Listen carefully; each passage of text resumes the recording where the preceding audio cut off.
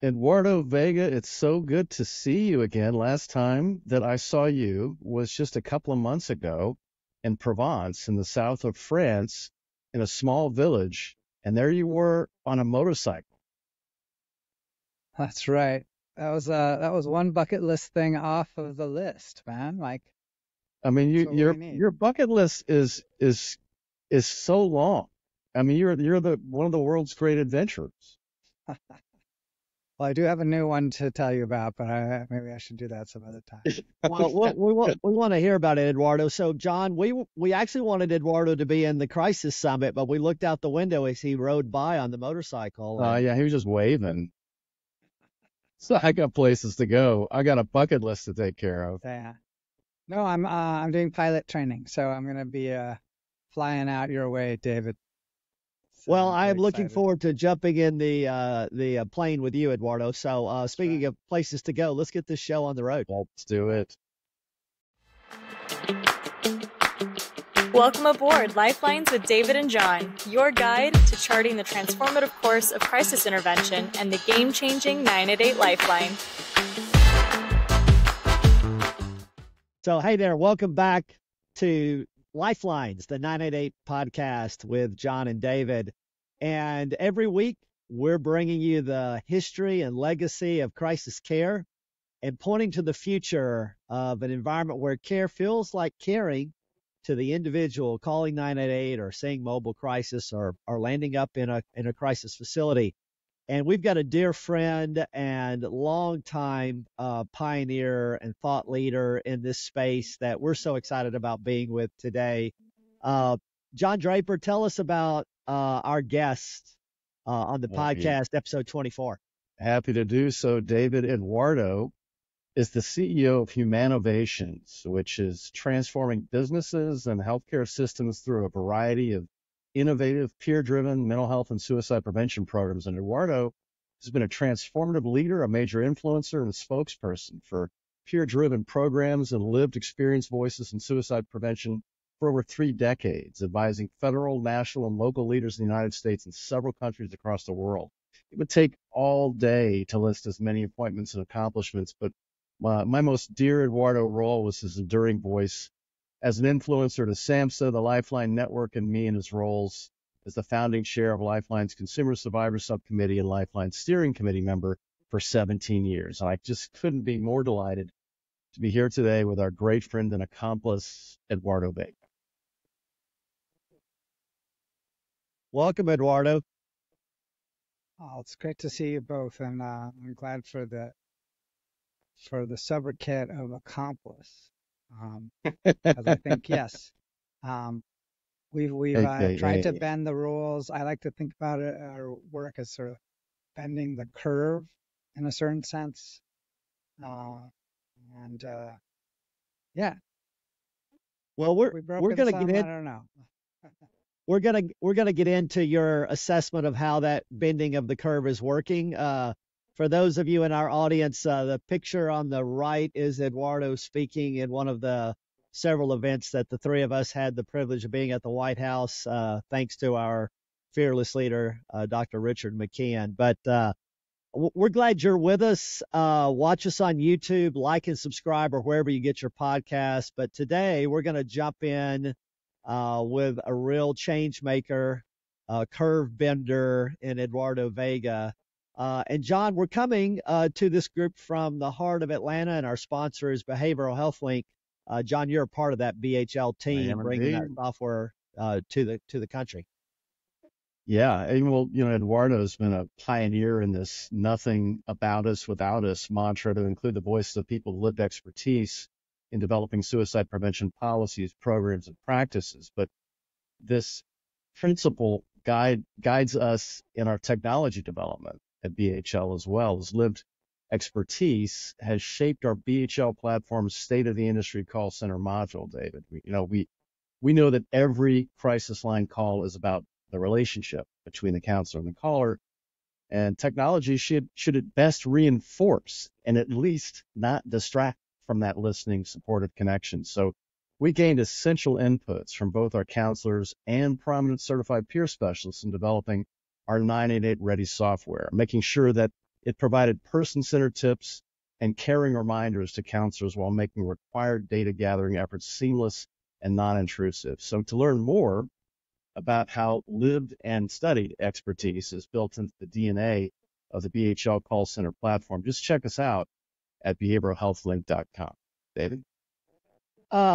John, that change-making, peer-powered approach that you're talking about, that's really come in large part, as you mentioned, from Eduardo and John, your work as well. And so thrilled to have Eduardo here. Now, we know a fair amount about Eduardo. You and I have traveled the world with Eduardo. So we have a leg up on our first segment, which is, what is Eduardo a super fan of? Now, before the show, Eduardo, I'm not proud of it, but I went to my first live in-person UFC event over the weekend in Vegas.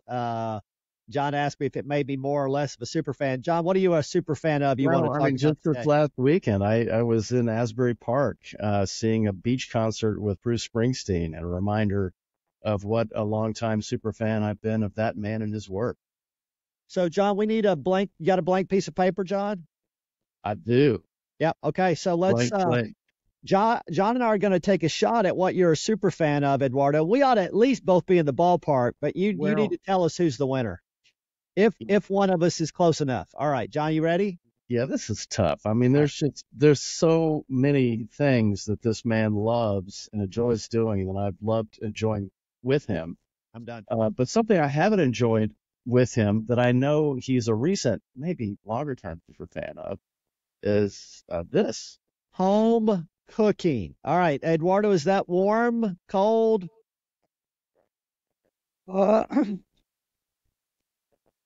Well, I am a cook. Master chef. I'm not a trained chef, but I do love cooking.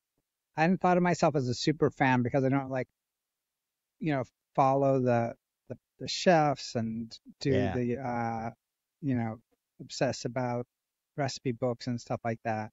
But I'm definitely in the mix. So what's your go-to dish, Eduardo? My sort of like classic winner is a pollo criollo. It's a Dominican style dish we call pollo guisado, with my own kind of variations on it. It's a stewed chicken dish, typically made with Caribbean spices and stuff like that. And the spice level on it, Eduardo? No, it's very low. Okay. This level is I also do have like coq au vin from some, and if I'm trying to really kind of knock a date out of the park, I'll make bouillabaisse, like a French seafood stew. It's so ironic, John. Those are the exact three items that were available at the local restaurant when I was growing up in the South. Those three, plus chicken fried steak. All Southern cooking. We had chicken fried steak. We had pizza. Well, further south, I think, than right. Europe. Eduardo, I'm going to say you're a super fan of the arts.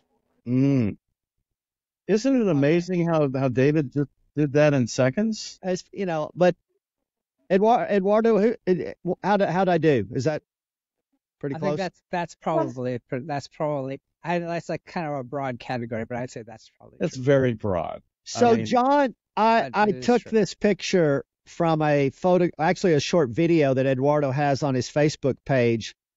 Eduardo, I wasn't aware of the octopus in its own ink. Mm-hmm. Tell us about this production that you did, and sounds like you've been working on that for years. Yeah, so as you know, I'm an author, I'm a playwright and theater director, and so I started writing Octopus in Its Own Ink, about 20 plus, it was 20 plus years ago, about 20 years ago, I guess. And a lot of it was an attempt to sort of depict some of the experiences of my father and his brothers and his generation in the Dominican Republic under the sort of thumb of the dictatorship. Yeah. Octopus in its own ink is based, pretty loosely, but it is grounded in fact around my father's family. His father was close to power at one point, and then he and his brothers, one of his brothers, were dissidents, and they were arrested and tortured and put in prison by the dictator in the years pretty close to the time that the dictator Trujillo was assassinated. So Octopus in its own ink takes the form of a kind of a classic structure around a couple of days in which the boys and their friends are trying to plot a terrorist action, as it would be called now, but a resistance guerrilla action. Holy smoke, Eduardo. Meanwhile, the father is preparing to have a dinner with El Jefe, the leader, at home, and everything comes together in the mix of this intense meal, and afterwards, in which octopus in its own ink is served. Oh, that's the dish as well. Oh my goodness. And that's also what Eduardo likes to prepare at home. We didn't mention that, David. Is octopus in its own ink is delicious. Well, John, Eduardo's activism and advocacy that you and I have had the privilege of being a part of and watching over the years gives more context. So, Eduardo, you actually had this play run a short series, or it went one time. How often did it go, and what was that like putting that together?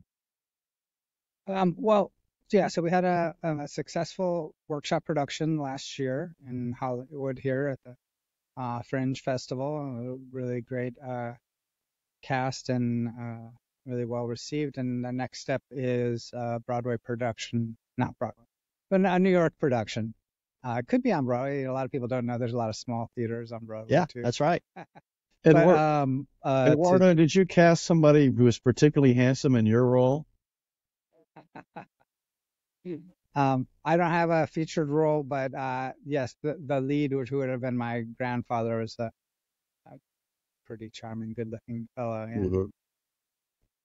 So, Eduardo, that brings us to the good news section. And today I want to highlight a couple of books that have just come out literally in the last couple of weeks. But before we do that, let's lay some groundwork by going through some of the key works that have shaped this lived experience, people coming out about their own suicide attempts.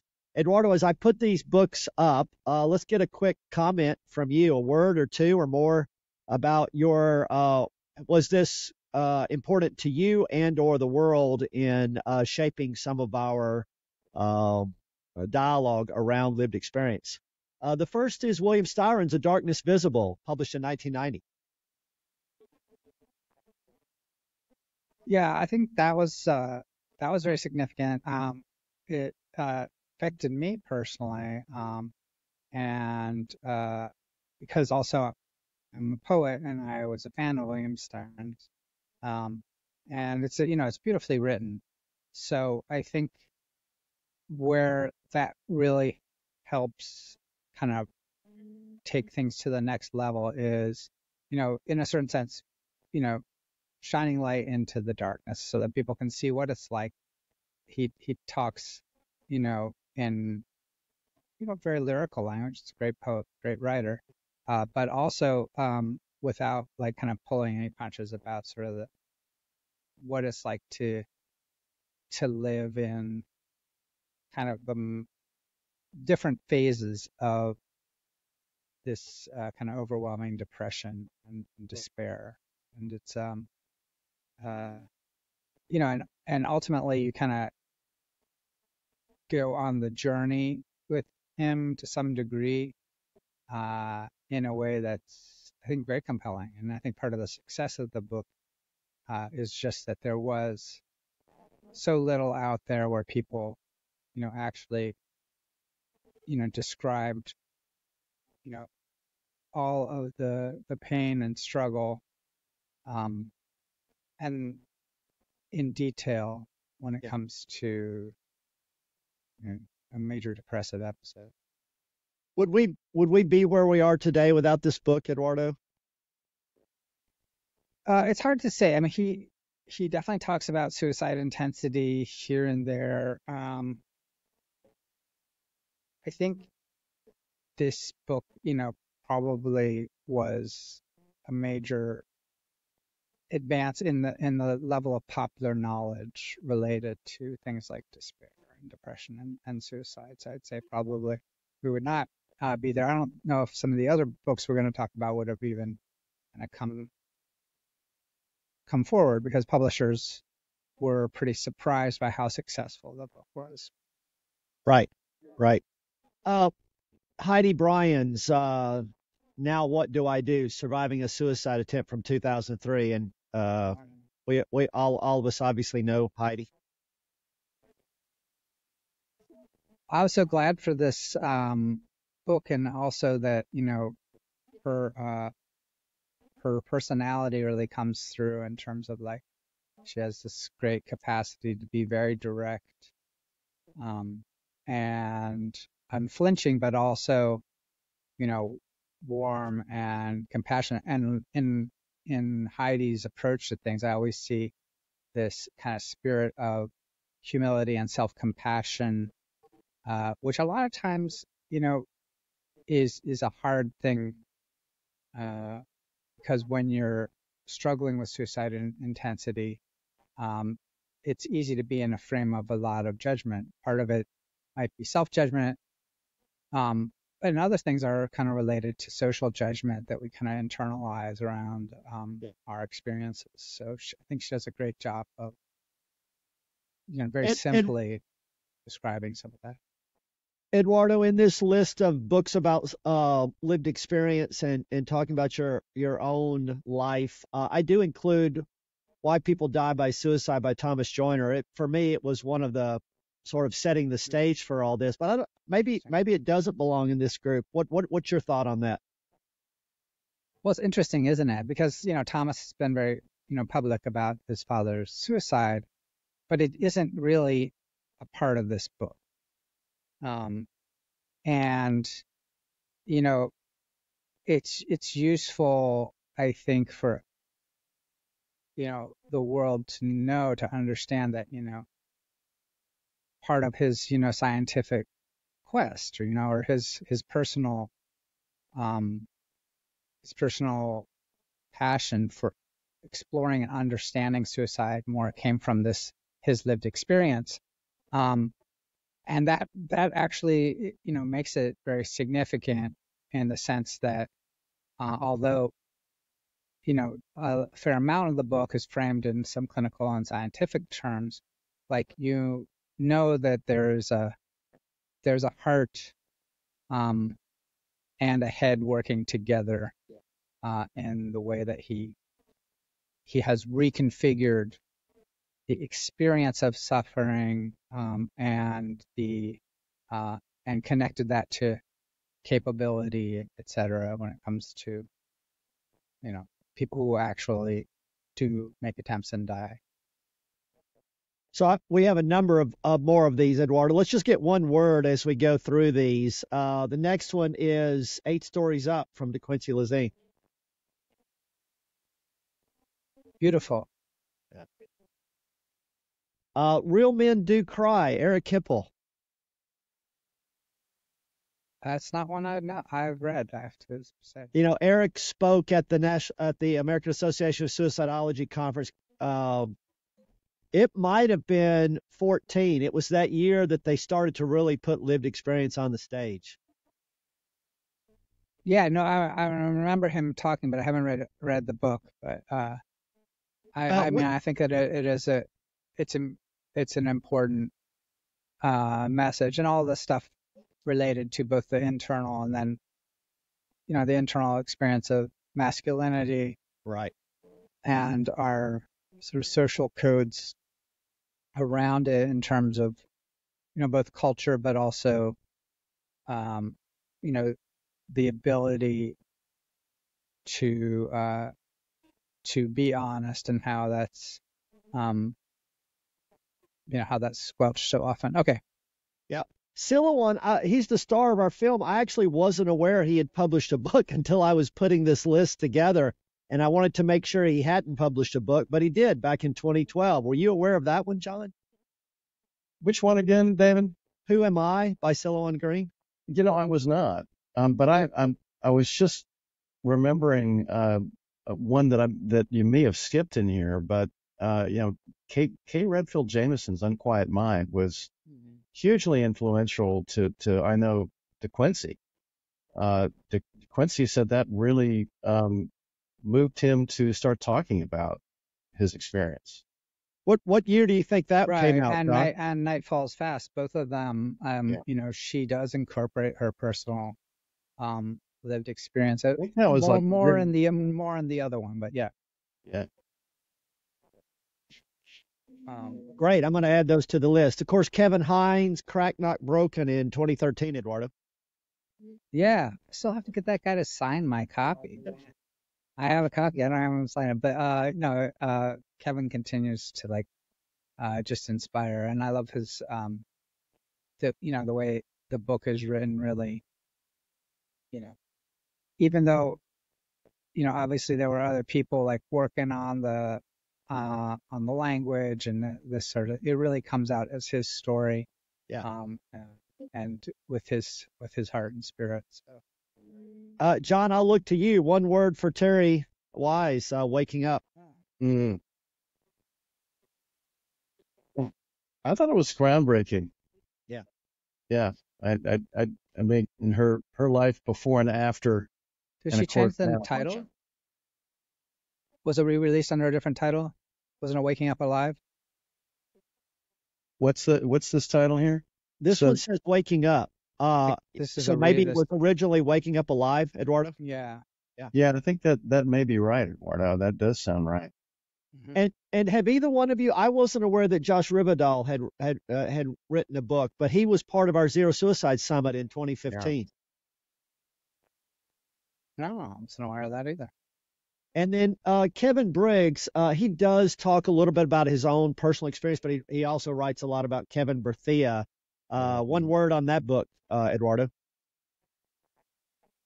I haven't read the book, but I know the people involved, and I think it's a beautiful story of how they, later on came together to tell, make this very intense story, human, and use their shared experience and their intersecting experience with Kevin's suicide attempt as this powerful advocacy point. And that also, having, spent a lot of time on the bridge myself and seen, so many immediate aftermaths of suicide death off the Golden Gate Bridge, that, the people who were working there and who were connecting, made a tremendous difference. It's not something that we associate with law enforcement, being kind of compassionate and spending time talking and listening. Kevin Briggs, really modeled a different approach to law enforcement interactions when it comes to suicide, because many people with lived experience, have had interactions that were really pretty much driven by coercion. Whether or not you believe, police intervention is useful or desirable, clearly some lives have been saved. Right. But the point is that I think, Kevin Briggs' compassion, his willingness to kind of be there and stay there rather than, kind of constantly go to coercive methods of, stopping, seizing, detaining. Staying in that moment with that person. Yeah. Craig Miller, John, his book, This Is How It Feels. Craig Miller talk about self-compassion and just compassion for suffering, and an understanding of how to convey that in a way that moves everyone. And I mean to tears. Craig probably moves me to tears listening to him more than any other speaker I've heard out there.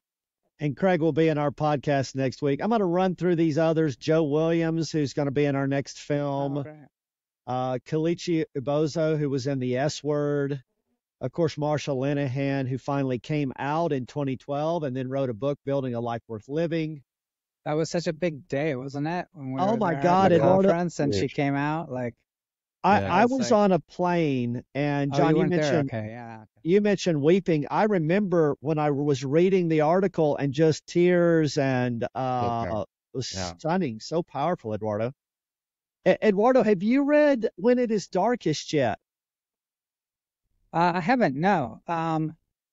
No, yeah, I mean, surprisingly, I don't spend a lot of my off time reading books about suicide prevention.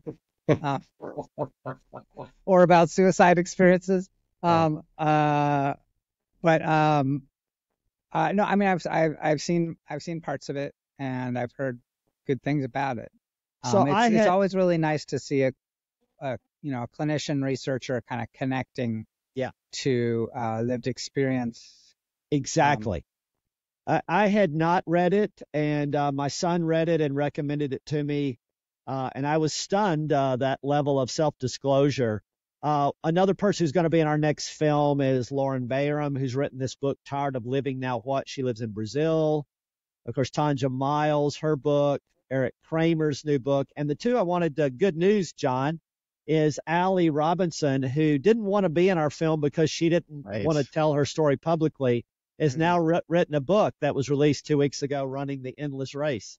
David, you really opened that up. That's great. Because she, again, as you say, she wasn't really wanting to talk about it. Now is she in a movie, but now she's written a book.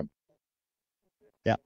And then all of us, I think, know John Brogden, former top political leader in Australia who had a very public suicide challenge, and came out with a book just last week, Profiles in Hope. 15 Australians tell their stories of surviving suicide and finding the way back to a better life. I have not read this one yet, but I'm looking forward to it. Yeah. I'm excited for that one. Yeah. I mean, I'm glad that you, talked about Allie here too, because I think, I appreciated meeting her, and I loved the way that her story was integrated into the film. And also, I think that she speaks importantly to what is really a legitimate ambivalence when it comes to talking about or identifying as being a suicide attempt survivor, etc. And so, for a lot of people,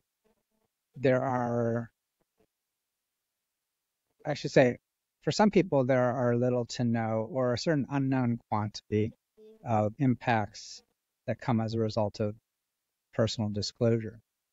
For some people, there are very distinct and potentially harmful impacts. So and then I guess beyond that, there's also the issue for some of us, and I think about these amazing people like Kevin and Craig and others, wherein the sort of master identity of being associated with your worst time in life, is problematic. We don't always want to have that be what people think of us as. And Allie, I think really rightfully, talk about her mixed feelings about some of that, because if you're talking about someone else who has who you've known or you've seen or you've lost to suicide, that's one thing. But when you talk about yourself and you kind of, craft, so to speak, a public identity around some of this lived experience, it can feel, I think, somewhat limiting, is one way to put it. Yeah.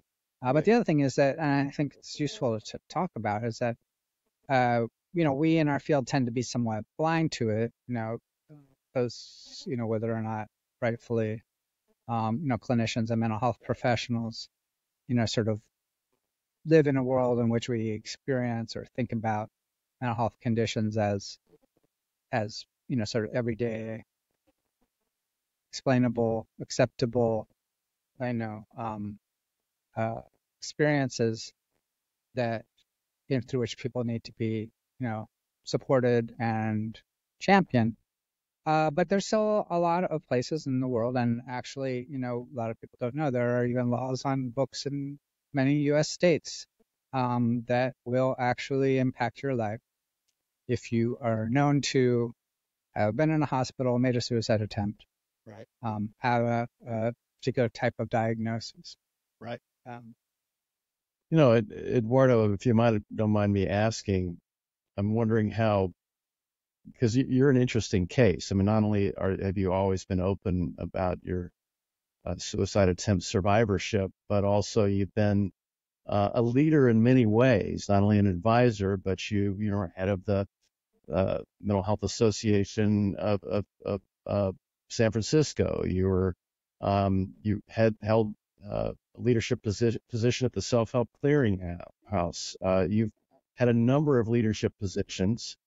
Do you feel like you've been in many ways negatively impacted by your speaking openly about your suicide attempts? It's hard to say, whether the impact was sort of negative all told. But I can say that I've been differentially impacted. Yeah, sure. So yeah, I had opportunities as a result of, my telling my own story and also advocating for others with lived experience that I wouldn't have had otherwise. Absolutely, I feel like there are opportunities that I was maybe not overlooked at, but not considered for, that, based on my professional profile, I probably would have been, if, that identity of being a person with lived experience was not part of the mix. And those things have changed a bit. Certainly in the last 20 years, quite a lot. But I do want to just kind of get back to one point you made. You said that I was always disclosed, and that's not actually true. Because when I started in mental health, and that goes back to college, even though I had my first social human services job was just after I had survived a suicide attempt. You did not talk about your own experience at all. Even in community-based services where I worked as a paraprofessional, it was made very clear that there were sick people and we were not them. Could you talk with coworkers, when you're having drinks after work? Yeah, a little bit. But until I started working at the clearinghouse and starting to connect with people who had, who were willing to talk about not only their personal experience, but also, alternatives to the traditional mental health system, advocacy and human rights related to these issues. I did not feel empowered to talk about my lived experience. Even in graduate school, I remember, I know it's a little bit of a divergence, but I remember that one of my friends who was also on the clinical track, I talked to him and he said, I have to take up these medications. But he was very clear,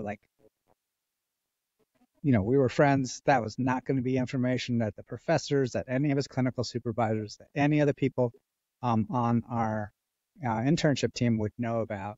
Yeah, that was on the down low. Yeah. And these are, and within the mental health field itself, and there still is some of that. So on the other hand, I actually know, I was just thinking about a friend of mine. I know a person who is themselves, who took his board exams for psychiatry while he was actually in an inpatient unit. They let him out of the inpatient unit to go take his board exams in psychiatry. So that was very interesting. Eduardo, shifting just a little bit, building on that work though, you guys were referencing Unquiet Mind and Night Falls Fast. Here's another book. It's not specifically around suicidality, but it is around some of these same issues of discrimination and shame. It's On Our Own by Judy Chamberlain. So this is our over-under for the week, John Draper. I'm ready. Judy had a severe emotional distress after a miscarriage when she was 21 years old. She was involuntarily committed, and she quickly discovered how it was nearly impossible to regain her freedom. She was told she would not live outside an institution. She defied that prognosis, went on to become a psychiatric user, survivor, and started the ex-patient movement. So what year was this published, John, on Our Own? Oh, wow. Judy Chamberlain. And Eduardo, you're going to take the over or the under here. But this really was a groundbreaking book in the patient movement. I'm curious to know if I know the year. I think I do, but I'm all right. Well, let me help that a guess. I'm going to say 1961. 61. Eduardo. Over. Yeah. What, Eduardo? You think you have it more nailed down, or do you just want to take the over? I'd say 1974. Yeah, very close. 1977. Oh, I was going to say 78 first. Okay. I was right first, but then I second guessed myself. On Our Own, patient-controlled alternatives to the mental health system, a scathing critique of traditional mental health treatment, still very relevant to today's mental health care system. And the humane alternatives, dignity, autonomy, key themes, Eduardo, I've heard from you over and over. And John, this is a Cuckoo's Nest come out right around that time. When did that come out? Do you remember? What was that, John? When did Cuckoo's Nest come out? Oh, it had to be a similar time 75, 76. So that was good timing for that book to come out. Yeah. So, Eduardo, I did this slide years ago with some buttons from Judy. Any of these resonate for you, Eduardo?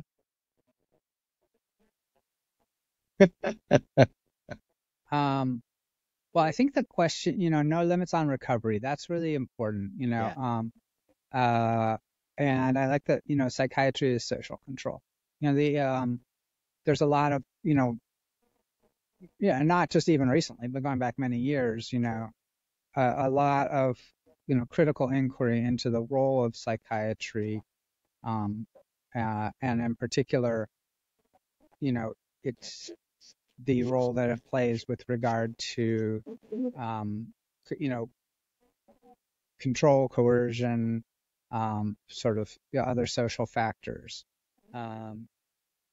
But recovery, there's no limits to recovery. And also, I think, the recovery model is talked about a little bit less now, and for a couple of reasons, I think.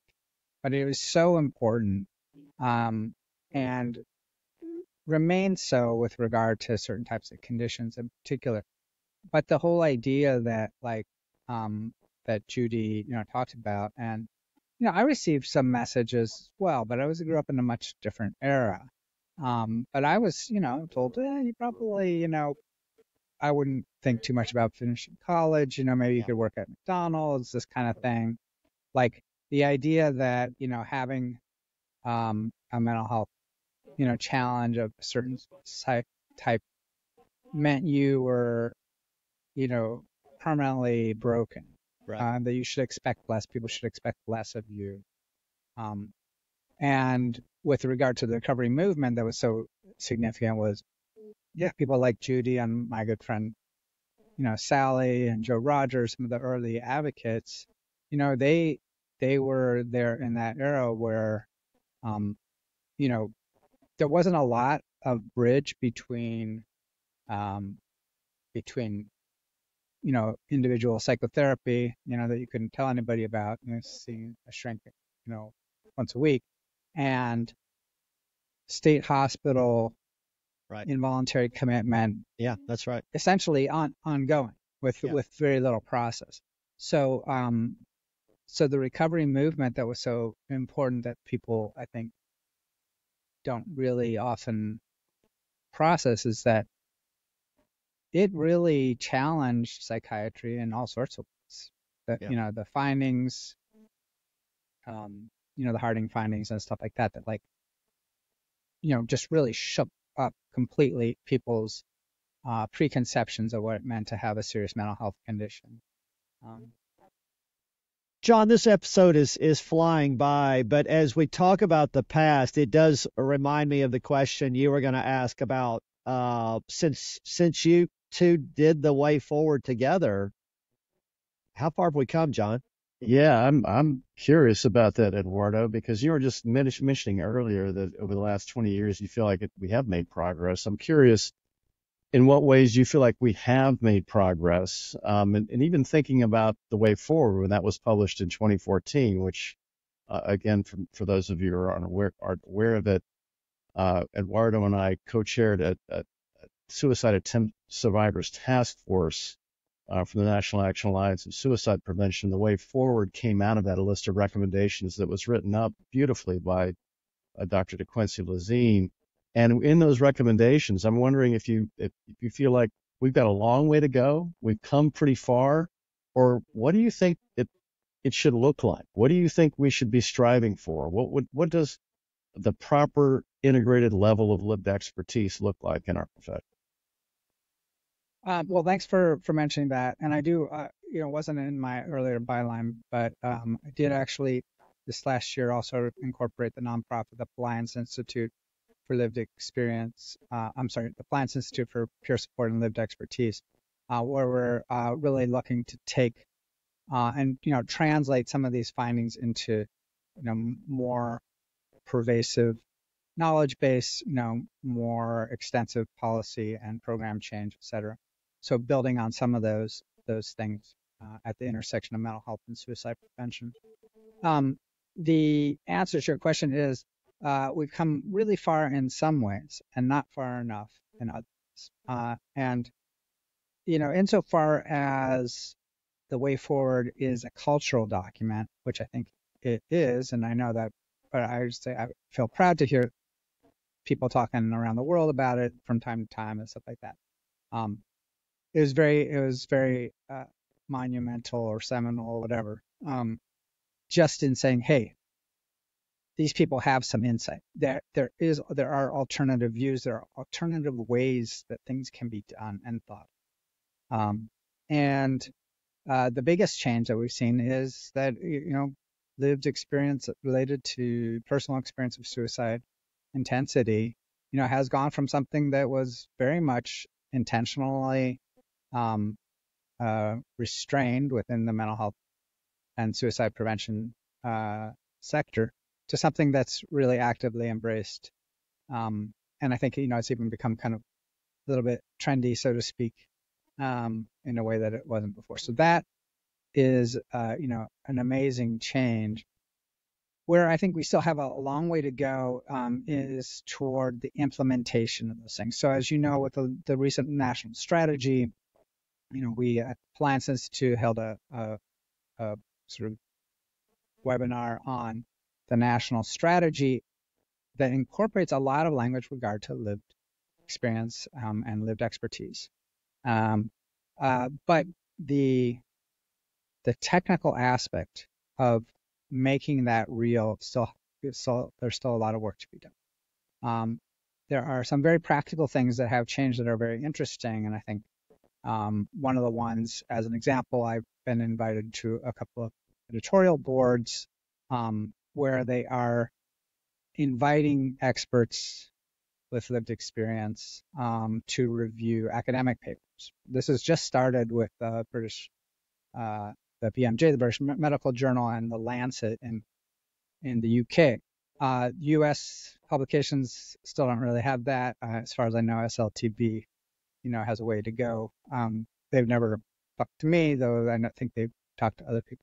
But the point is, that's where you talk about expertise, right? Like, it's not just about, people telling their stories and inspiring others, so that's valuable. It's about people bringing a combination of expertise to think about, how are we talking about suicide? What are we doing about it? And how do we make sure that whatever is being done, whatever is being talked about, it's done in a frame that's person positive. It's about people on the other side of that experience. And that's not contributing to our legacy of, in fact, institutional discrimination, but also, stigmatizing, demeaning, and undignified representations of people's experience. So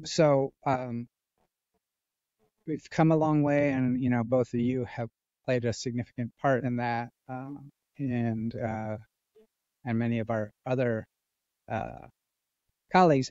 And yet, I think when we talk about expertise, that's to say not just doing things slightly differently, but doing different things based on people's lived experience. Thinking about suicide. People talk about suicide care. I like to talk about crisis support. So it's like not just crisis care, crisis support, helping people get their own way through things. Recognizing and connecting to experiences of suicide intensity. As something that is not foreign, that's not shameful, but that people get through every day, and that the people that go through it have very distinctive knowledge to bring to bear, and also resources in a certain sense to contribute to others that frankly clinical services, other services never really gonna. And I say this because sometimes when I've told my story to you guys, you're pretty familiar with it, but it's very clear to me that peer support, I'm meeting somebody else who had recently survived a suicide attempt and had been through a lot of suicide experience. Like, that probably saved my life. I have been in hospital. I had seen the psychiatrists. I had seen psychologists since I was a child, this sort of thing. They did not give me what I needed to feel like, I could and should get through that, suicidal intensity. Meeting another person who I liked and respected, and who had been there did. And that's the part that we need to continue to reinforce. Suicide is not about other people. It's about people. Wow, John. Eduardo, where do you see the major resistances right now to this work continuing to drive forward? Well, I think, anytime we talk about something that is, kind of related to classic sort of stakeholder engagement, there are, difficulty points when it comes to stuff like public policy and programs. On the other hand, we have really good models within health systems with things like patient advisory boards, and patient-centered outcomes, these sort of things. So there's the models and the mechanisms are there, but the mental health system and then others, I think, continue to be, I guess, hesitant.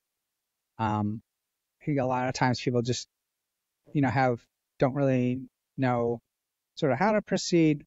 Right. What would be a good way to engage people? Where are the touch points, in a certain sense for engagement of lived experience? I think, in a certain sense, they are everywhere, but we have, legacy systems that are used to functioning in a certain way. And then, ultimately the other, really significant issue, and it goes back to, I'm really glad that you brought up Judy Chamberlain. So somebody that I knew and was personally inspired by. But is the recognition that in our U.S. System, and in fact, in many systems around the world, the experience of thoughts of wanting to die or suicidal intensity, suicide ideation, this sort of thing, is in fact an institutional sort of gate. And it is a mechanism through which people's autonomy and choice are taken away. Yeah. And for some people, also, it is the primary access point to mental health services, certainly in the public sphere. So it's a very difficult sort of Chinese box that we're in, where you can't, many places, and when I was a counselor, I remember people would say, oh, tell Mary to tell the people over at San Francisco General that, she wants to kill herself so that she'll get in. Right. And and I have also been with friends and family members who were not suicidal enough to get into the hospital that they wanted to get into. Yeah. So until we really, look at this, not having suicide experiences be, either the portal nor the barrier to the kinds of care that people get, but something that's connected to, communities and systems that care for people's mental health and personal struggles regardless. Until we really get there and start to take apart, tease apart the policies, the practices, and the programs that we talked about in the way forward, it's gonna feel like we're going back, and I feel like it's gonna be hard to make significant, sustained change. Yeah. Eduardo, so much of today, we've been talking about peer support, and you two and Sally, who we've talked about, have been colleagues and peers and supports to me. And of course, John, somewhere along the way, we got the moniker the Rat Pack. How did that happen, Eduardo? I think it was just like, John's kind of smelly, like ferreting around, like back of the kitchen kind of thing. Yeah, my poor hygiene, but I think it might have had to do with Sally for some reason. So yeah. So Eduardo, I have a quick, as we're bringing this to a close, I have a quick trivia. Who was the original leader of the Rat Pack? Either John or Eduardo. Not this Rat Pack, the original Rat Pack, the real one. The original Rat Pack. Kind of feel like it was Sammy Davis, but I don't know. Not Dean Martin. So people say Frank Sinatra became the most recognized, but it was originally a social circle led by Humphrey Bogart. Oh, really? Where did the name Rat Pack come from? I'll give you 4 options: a Las Vegas nightclub, a joke made by Lauren Bacall, a song title, or a movie they starred in. Ooh, that sounds like a Lauren Bacall thing. It was a Lauren Bacall thing. One night, she was Bogart's wife. Yeah. She saw the group come in after a night of partying, and she said, "You guys look like a GD Rat Pack."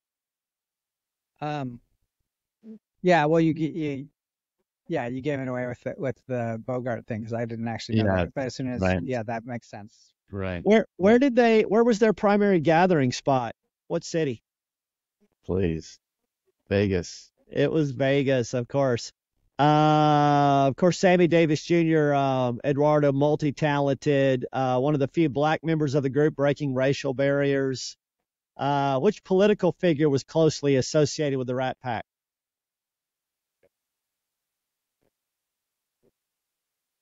Ronald Reagan?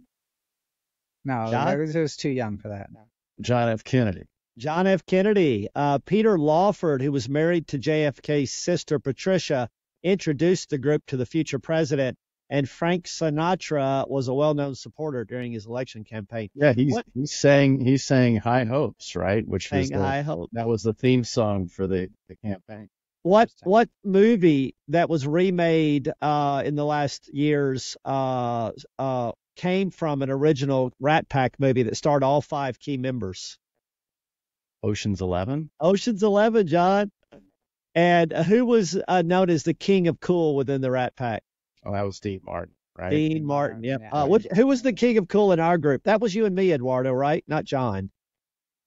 Had to be Eduardo. So, John, that brings us to the incredibly true tales of Behavioral Health Link. Incredibly true. Every week we're coming at you with bringing up the going back to the vault. And John, today I want to start. We were talking about Sammy Davis Jr., Killer Mike, emerging not only a very successful entertainer and rapper from Atlanta, but also an emerging political figure, visited the Behavioral Health Link call center with staff from the Lifeline in 2018. He had heard about high-profile suicide deaths, wanted to make a difference. Initially, he wanted to volunteer and answer calls and provide support. Again, Eduardo, clinical protocols, we didn't do that, but we did have a visit with Killer Mike. And John, it's amazing as these services gain more profile and they become more important to folks like, you can't imagine the Rat Pack doing that back in their day, but something that is increasingly the case today. Just thinking about Killer Mike on the phone, I mean, people would have just phoned up not to be listened to, but to listen to him. I mean, why don't you just talk, Killer Mike? But this also reminds me how sad it is that most call centers, many of them, have a lot of virtual staff. So if Killer Mike comes by, nobody's going to see him. Yeah, that's right.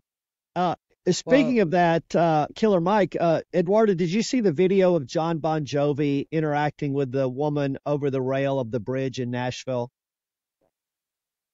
John, what did you make of? Well, I think she was just while she was on the bridge, she was thinking about living on a prayer, and there he showed up. Yeah, I mean, look, if John Bon Jovi or any major star shows up on the bridge and asks you to get off, you're going to think it's a sign. You know? So I was touched by the way he approached her. It was careful. It was thoughtful. It reminded me of a Kevin Briggs type of, he wasn't rushing in. I don't remember what he said, David. What did he say? Well, we don't know exactly because, and the only reason we know about this at all is the city of Nashville released the video footage of his interaction. But it seemed like it was low key, it was caring, it was engaged. He just pulled over. He was driving, saw her, and no, they were shooting this is a walking bridge right across the Cumberland in the middle of Nashville, and he was shooting a music video. So there was not that very many people on the bridge, and he looks over, and there's a woman probably 50, 60, 70 feet away who is now standing on the other side of the rail, and approaches, stands away from her about 10 feet, just puts his arms out, starts to talk to her, and then gets closer, and ultimately she comes across the rail. But I think it would be a case where you would say, I'm John Bon Jovi. You do want to make that kind of impression and engagement with that person and that interaction. Yes. But John, it's time for some plain truth. And look, we've been doing this work together for a minute, you, me, and Eduardo. We've seen gains, work left to do, but John, give us some plain truth. Well, yeah, and I've learned a lot from all of it, since focusing my work in suicide prevention over the past 20 years. There's really not much us and them in the way I think anymore. Before my gig at Lifeline, I spent about 20 years learning my role as a mental health aide, as a therapist, a mobile team director, a hotline director, and I learned how different I needed to be from the people I was serving to be helpful to them. But working in behavioral health, and especially suicide prevention, is humbling business. And if you keep your mind and heart open enough to learn something new, we We learned that we're all in the just trying to survive and thrive while being a good human business. My most poignant lessons in humility and growth have come from the many people I work with and respect immensely as mentors and advisors. People like Eduardo, people who like Sally, who've lost ones to suicide, and persons who've experienced this. Eduardo talks about suicidal intensity. That phrase is not familiar to many. You've heard Eduardo use it here a few times, but he developed the term because our efforts to include the voice of persons who had survived suicide attempts in our work didn't include those who had including chronically serious thoughts of suicide. So his term suicidal intensity reminds us that we must include the entire spectrum of seriously suicidal experience, from thoughts to action, when we are talking about preventing suicides. And he was also probably the first to remind me that the things I learned in existential philosophy classes were 100% applicable here, that having suicidal thoughts was not a terrible thing, but sometimes even a necessary thing. He would say that such thoughts could be a reminder that it was not so much realizing that your life needed to end. Rather, perhaps these thoughts were telling you that it was the way you were living your life that needed to end. And likewise, my advisors and mentors who are suicide loss survivors taught me many things about living with unimaginable suffering and making meaning of that suffering. I learned from them pretty quickly to stop using the phrase committed suicide as if it were a crime or a plan intentionally devised to hurt others. They taught me that life in the shadow of suicide loss does not ever bring satisfying answers to plaguing questions such as, why did they kill themselves? Or is there something more I could have done? Those questions never really go away, but over time, a great deal of time, they can potentially plague survivors with less frequency and intensity. But above all, what I learned from them is that terrible things can still happen to terrific people, even when they think they're doing most everything right. And what helps the ones I know move passionately through their life is their commitment to do everything within their power to prevent other people from suffering what they've suffered. My advisors, mentors, friends who are also loss survivors or living with or through suicidal intensity have taught me a lot about making meaning and the importance for both reasons for dying and above all reasons for living. They've taught me how out of the most complex darkness can emerge a simple light. And the rest is hard work. But as Nietzsche said, he who has a why to live can bear most any how. Suicide prevention work teaches lessons that are both vital professionally and personally. And the work we do and the people we're doing it with teach me about what I can do to help me and the people in my life stay safe from suicide. I haven't had any periods of suicide intensity in my life, but I'm not naive enough to think it could never happen. And we don't talk about it much, but whenever the data comes up that reminds us that most suicides in this country occur with middle-aged white males, I don't think, damn, that's me. I know people who've died by suicide, but I have been incredibly fortunate that I have not lost any of my closest friends to suicide or my closest loved ones. While I've been fortunate so far, I know I've got to remain vigilant and available for the people I love. When I first heard that nearly 1 in 5 adolescents think seriously about suicide, I thought, man, that's my daughter.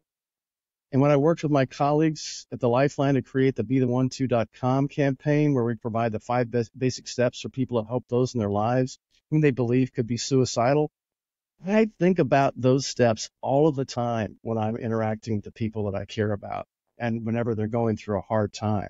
But what about keeping me, a middle-aged white male, safe? For me, maintaining meaningful connections with people in my life is the most important thing I can do.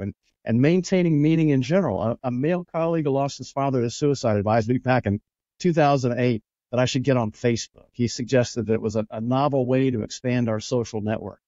I tried it for a little while. It just didn't do much for me. I've been in therapy a few times in my life, but each time for only a few sessions before I felt like I was getting the benefit I needed. What really makes a difference for me is the friends I've made along the way from middle school until today. But I got to say, aside from my brother and my wife, the people I'm most likely to go to when I'm having a rough time are my friends that I've made through work. The people in this line of work are truly amazing. You've heard David talk about this, and and I've made reference to it during the show, but my buddy Eduardo, he's taught me a lot about peer support just by the way he walks and talks it as a friend.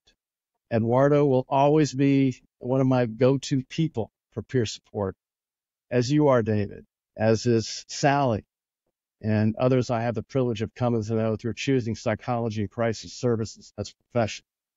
It's a damn shame there aren't more middle-aged men in our profession. It would surely bring our national suicide rate way down. You guys are the best. I look forward to staying with y'all in this business of surviving and thriving while we're still trying to be good humans together. David, that's my plain truth for today. And that's beautiful. Some great stuff, John. Love you, Eduardo. Sally's been such a dear friend to us. The ups and downs all four of us have been through in our lives. It's just been 3 years ago now that we had our second in-person get-together retreat in Santa Fe as I was embarking on a new journey with a divorce and go back and think through so many for all of us, John. And this concept that suicide can happen to everyone, John, you and I didn't get training that suggested that. No. And I think you and I both have resisted that a bit. But what we've done is gone on this journey together where we've realized the humanity of all this. And then life is a teacher itself, John, for all of us. So, Eduardo, thank you so much for being with us today. We didn't even get to lived expertise, the impact that you've made on us, the magic of peer power, the work that you continue to do at Humanovations, and the work that you've done with you. Eduardo, say it again, the organization that you referenced. The Alliance Institute for Peer Support and Lived Expertise. Terrific. So join us again next week when we'll have another pioneer in this space, Craig Miller, author of This Is How It Feels, and one of the people in our documentary film. Till then, stay safe, stay supported. Every call, every life, every story matters. We appreciate you joining us, and join us again next time on Lifeline.